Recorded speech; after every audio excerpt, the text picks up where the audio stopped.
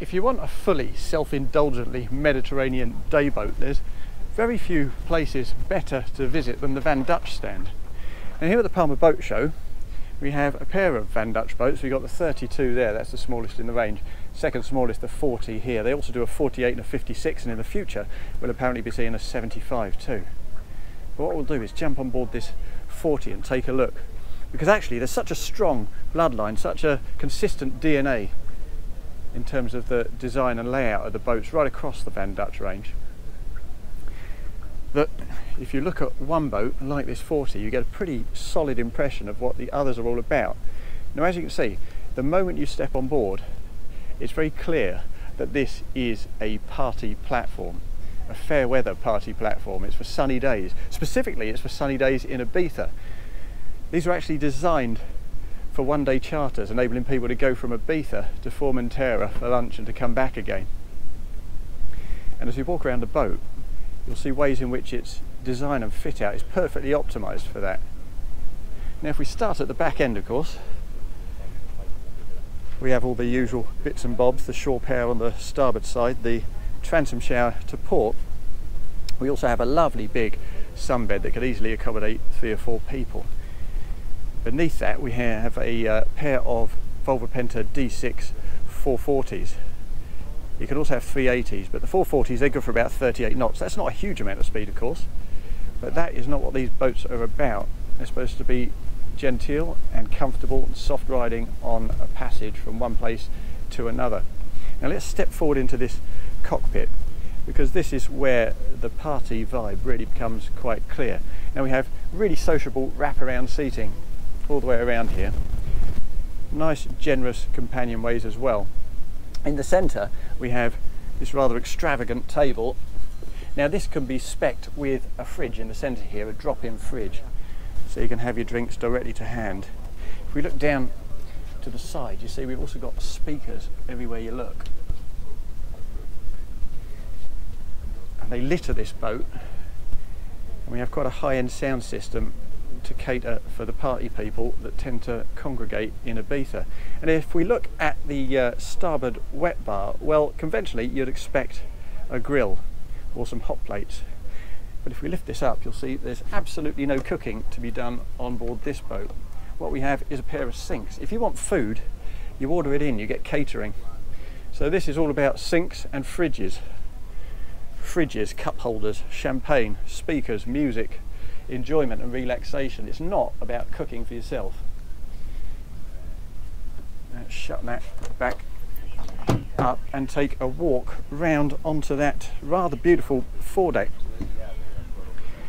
Now, as you can see, these side decks are very clean and lithe and tapered.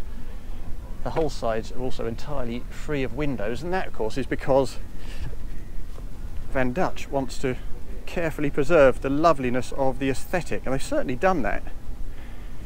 You see we have these sunken cleats recessed into the deck, so we've got no trip hazards and nothing to spoil those lines. And this flexi-teak runs all the way from the bow right aft, virtually to that swim platform, so it looks beautiful. And up here it's quite interesting. I mean, in terms of the business stuff, the anchor is a really quite elegant affair. It's tucked down in there. You hit a button at the helm and the entire thing flips up and out over that bow, so we don't actually risk damaging that lovely plumb bow there. But if I move back and get the camera down to sort of deck level, they describe this as the kind of foredeck equivalent of an infinity pool. This is an infinity foredeck. You sit yourself up here at sea, and all you can see is the sea. There's nothing in your eye line but sea, so it's rather an elegant idea. And apparently, if you go to Ibiza, you'll see people using their Van Dutch foredecks as a place to conduct their yoga as well. So it's really quite an interesting take on what a day boat should be all about. No guardrails, of course. Let's move back down the starboard side and get back down into our little party venue of a cockpit. There's storage beneath here. There's also storage under each of these seats.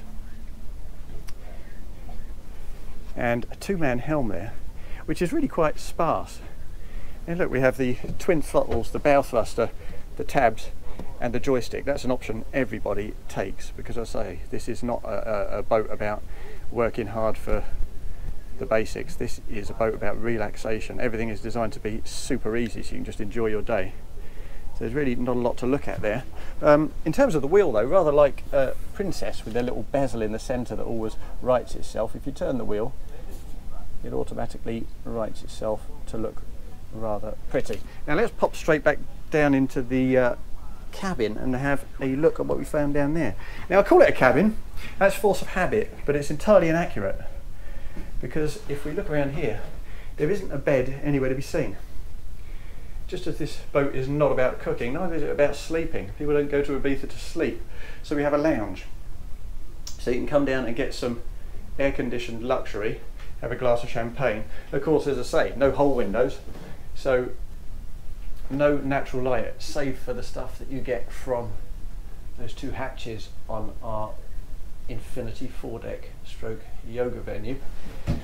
And if we look at the wet bar on the starboard side, again, no cooking facilities, no prospect of acquiring them, just a very swanky sink with rather lovely tap and another deep set fridge for your drinks. We do have a shower though, of course not for overnighting, because that's not what it's about. This is simply for rinsing yourself down in relative luxury, I suppose, before your night out or after your swim. So it's quite an extraordinary boat in that it's difficult to judge it according to the same kind of parameters as you would a regular Mediterranean day boat. And this takes the whole party thing to its logical extreme. So judge it as you would other boats and you'd say, well, no cooking facilities, no sleeping facilities. That's a flaw, but it's not, of course. For the people who buy these boats, it's a distinct asset. Now let's take a look inside that engine bay. Where's the button? Here we are. Now as you can see, D6 440s hooked up to stern drives. Ahead of that the batteries. Aside from that, virtually nothing. But of course that does give you plenty of space for storage, or if you want to spec it that way, it also gives you plenty of space for a seakeeper, which a lot of people for this sort of boat would spec, and a generator and an air conditioning unit. And that's really all you need. And there's ample space for that. And although the owner of this boat won't really consider it, there's plenty of space for servicing too. As you can see though, what's really missing from this boat, and they don't tend to erect them at shows because they want people to see the loveliness of the Van Dutch lines, is a hardtop. That's not an option here, but you do have the option of a bimini. Now that bimini could be erected on carbon fibre poles, and it goes all the way from the helm station here right back to the backrest at the aft end of that cockpit. So that's all nicely sheltered, and you can also leave that up while you're running, even at 30-35 knots. It's not a problem at all. And that of course leaves those who fancy a bit of sun the option of heading further aft, those aft facing sunbeds. And actually, while I think of sunbeds, let's pop straight back up onto that foredeck, because you can also spec cushions up here, and you can also use this rather pleasantly raked screen as a backrest for those cushions, so you can lean up against that and face forward and enjoy the view from this rather lovely foredeck. So in short, this is very clearly a super cool boat. I mean, it's not going to do a great many of the things that most recreational boaters will want from it. It's by no means a multitasker, but if what you want is a boat that can take you from Ibiza to Formentera and back, give you a proper, no holds barred, sunny weather party platform, well, it doesn't get much better than this.